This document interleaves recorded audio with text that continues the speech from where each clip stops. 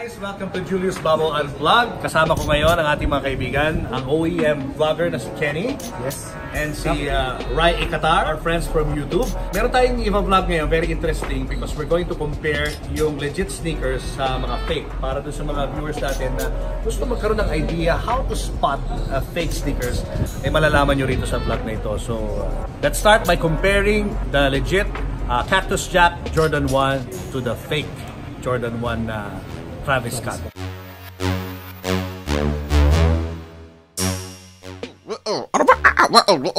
Julius Bow Unplugged. Julius Bow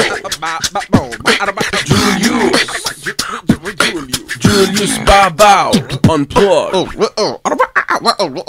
Julius Bow Unplugged. Kung mahusay ang pagkalap at pagsisinop ng ebidensya, mas malaki ang tsansang malutas ang anumang krimen sinisiyasa.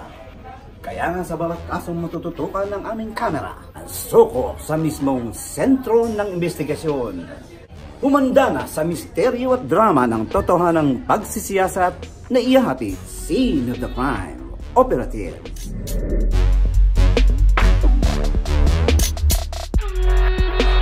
Ito ang legit ng sneakers and such and styled. Ito, legit din to. Ito ang fake. Pero pag unang tingin mo, iisipin mo talaga, halos pareho lang. So, i-analyze natin closely yung mga sneakers. Let's start with the Jordan 1 Travis Scott. Oo. Yan, compare natin. Simulan natin yung pinaka-toe box. Ano napapansin nyo? Okay. Pansin ko lang, first impression agad, color. Magkaiba yung color ng legit. The legit is lighter than the fake. Yung fake medyo dark, saka medyo mataba yung kanyang toe box. Diba? Kita-kita mo ito manipis eh. Yung clearance dito, diba, Rai? Yes. Manipis, tas nagiging malaki. Dito malaki all throughout. No? Kita agad natin yan. Tapos, ano pa? Ano pa napansin nyo?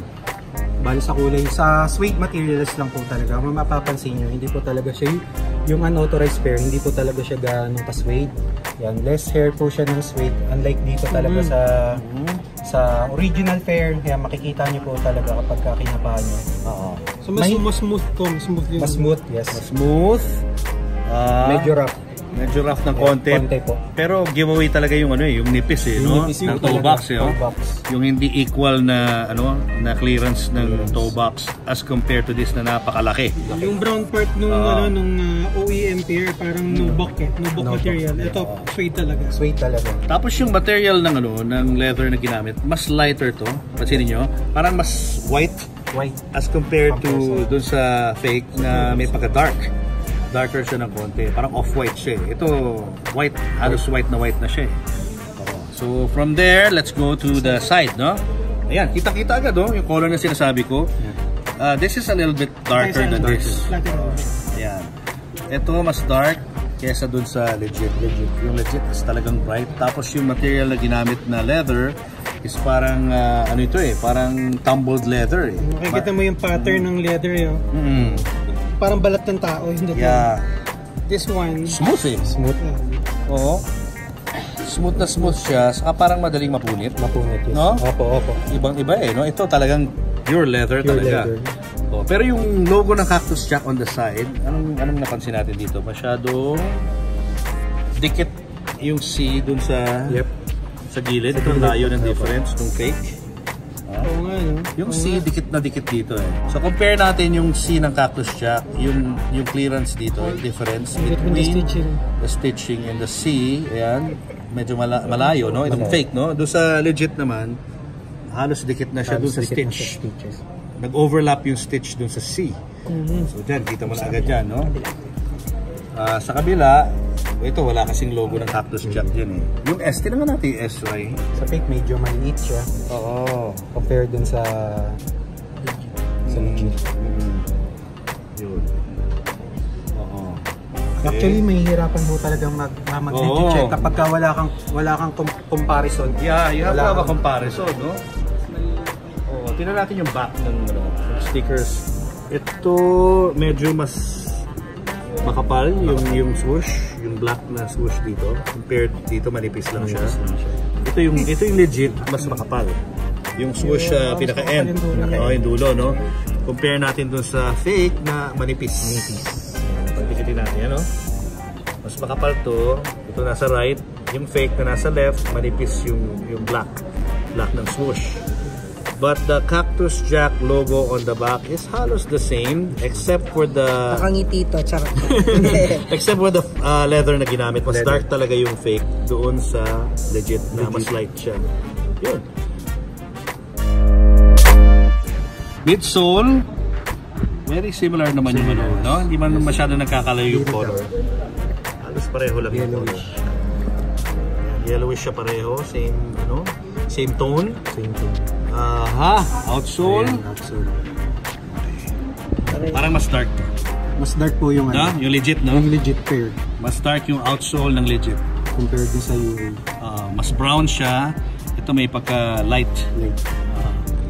But the design and the patterns are almost the same. Okay. Sa loob tayo. Ayan. Mas pareho. Pareho lang.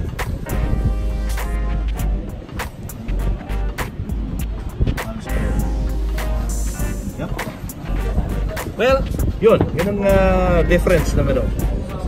Pero guys, meron akong bibigay na idea sa inyo. Kapag gusto nyo mag-legit check ng mga yung pair ng Air Jordan 1 Travis Scott. Kasi guys, alam ko sa mga nakakalam at sa mga hindi nakakalam, ang mga original na mga Jordans is kapag inilawan mo sila sa backlight is nag-glow yung outsole nila. Which is unauthorized pair, hindi po nila nagaya. So in the dark, pag inilawan mo ng flashlight, nag-glow po. Mag-glow po. Pero yung fake, hindi po. Walang glow.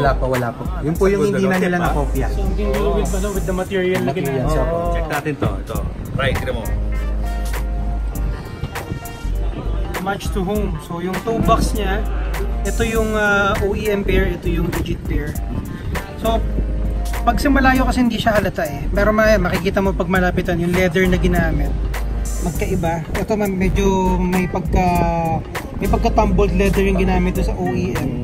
Yun namang sa legit, smooth. Smooth leather siya. Saka medyo hard siya ng konti. Mas matigas yung leather niya. Ako napansin ko yung color ng legit, mas vibrant. Yung red, vibrance talaga red niya. Na red talaga. Ito medyo may pagka tinge of black, no? Parang dinark ka ng konti. Saka hindi siya masyadong vibrant. Parang siya, matte. Yung pagka-red niya, no? Yung color niya.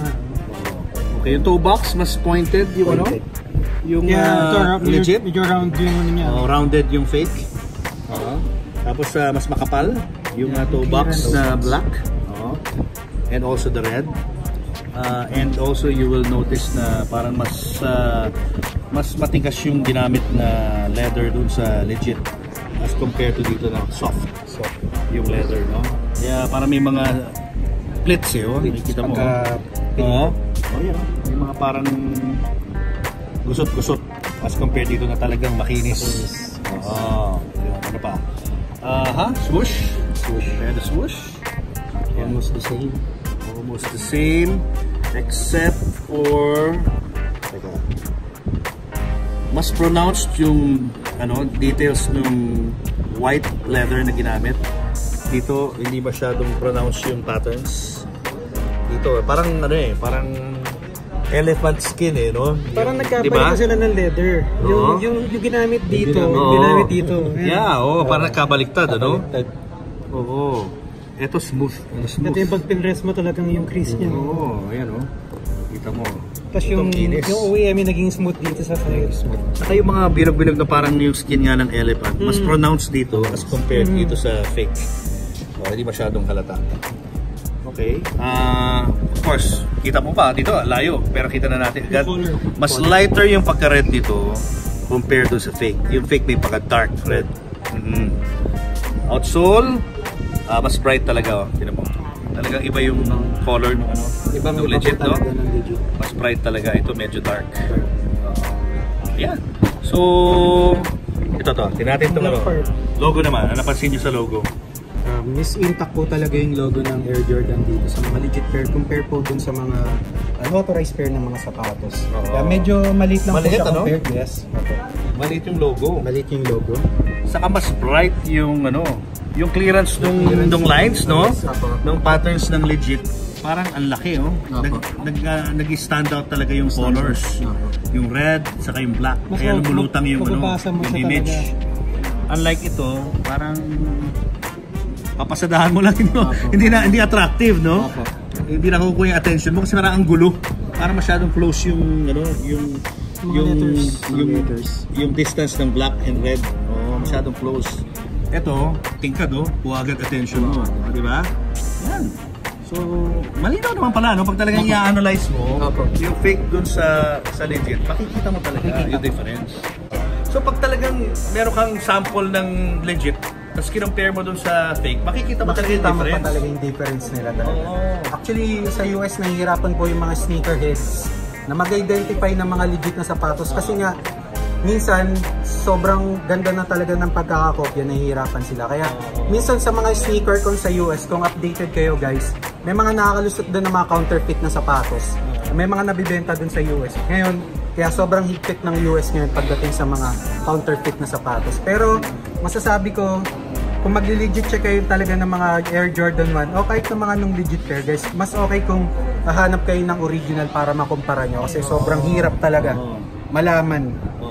Pag may nag-offer sa inyo ng legit na sneakers, it's best talaga na mai-compare mo, compare, no? Yung original talaga.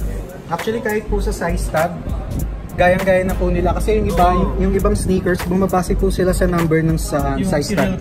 Serial code. Kasi sa unauthorized pair, kuhang-kuha na rin po nila. Ginokopya lang, ano? So po, habang tumatagal Sir Julius kasi talagang lumulupit na yung mga gawa na ng mga gumagawa ng fake. So, nag-i-improve din sila. Hirap din. Hirap po talagang malaman. Alright, thank you. Guys, it's time to announce our giveaway winners. Let's start with our Kickstart giveaway. Kickstart cap. Yan, Kickstart t-shirt, Superstar.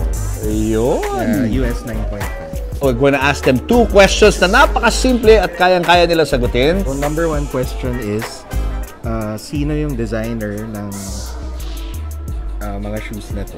Nike and who? Saan pala makikita yung Kickstart store?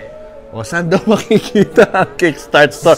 To receive a Kickstart cap, congratulations to Junrester Dagami of Pasay City. Ang answer niya is Virgil Abloh and SM Aura. To receive a t-shirt from Kickstart, congratulations to Dan Layar of 13 Martires, Cavite. And the winner of our Adidas Superstar from Kickstart is Kenneth Sescon of Bacoor, Cavite. Congratulations! Itong Air Jordan 14 Ferrari, reverse Ferrari. Nice! Sobrang quality yung material nito. Underrated tong sneakers na to kasi hindi siya masyadong nag-fly eh. Hindi siya masyadong mataas yung resale value.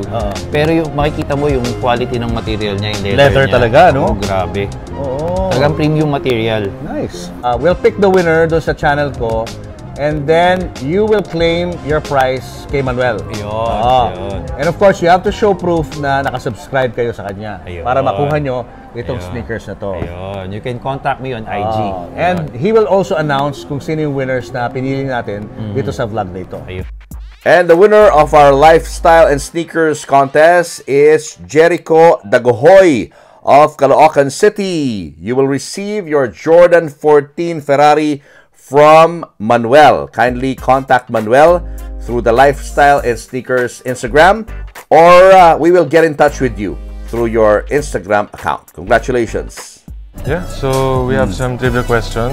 We're giving away a pair of the Commonwealth Vans collab, the slip-on, and some Crep Protect from my friends from Crep.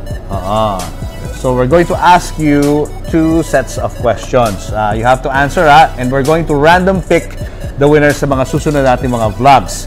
The first question is, name 3 brands that you can find in Commonwealth. And the second question? What is Travis Scott's latest single? And to receive a Crep Protect, ang sagot niya is Nike, Adidas, Vans, highest in the room. Congratulations, John Benedicto of Bagumbong, Quezon City.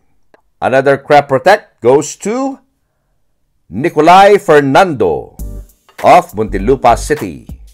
And to receive the Commonwealth Vans, congratulations, Marco S. Barcelos of Rosario, Batangas.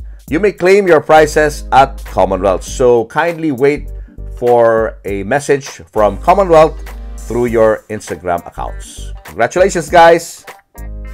I'm sure marami natutunan yung mga viewers natin today, no? O, paano magsusubscribe sa mga channel nyo? Guys, please subscribe to my channel, Kenny Duhali. And syempre, sa mga posts ko nakakapanood nitong vlog na to, please make sure na nakasubscribe kayo kay Sir Julius Babaw kasi road to 100k na Sir Julius Babaw. Maraming salamat po, Sir Julius. Right? Ikatar on YouTube. Support my channel. Andito na naman ako sa vlog ni Sir Julius. Okay. Suki na ako dito. So, support my channel. Support all Filipino vloggers. And subscribe din kayo kay Christine Babaw's channel. Yes. Guys, subscribe Julius Babaw channel on our road to 100k. Anyway, guys, subscribe para ma-reach natin yung 100,000 subscribers and post your comments below. Anong opinion nyo sa mga fake and legit na mga sneakers? Post nyo lang ang comments nyo below. Walang mag-aaway, peace tayo dito, walang away-away dito, guys. Yes, opinion lang. Okay, just love. Just love lang tayo. Parang ABS-CBN. Yes. Just love. Alright. Thank you. And like this video and hit the notification bell. Bye.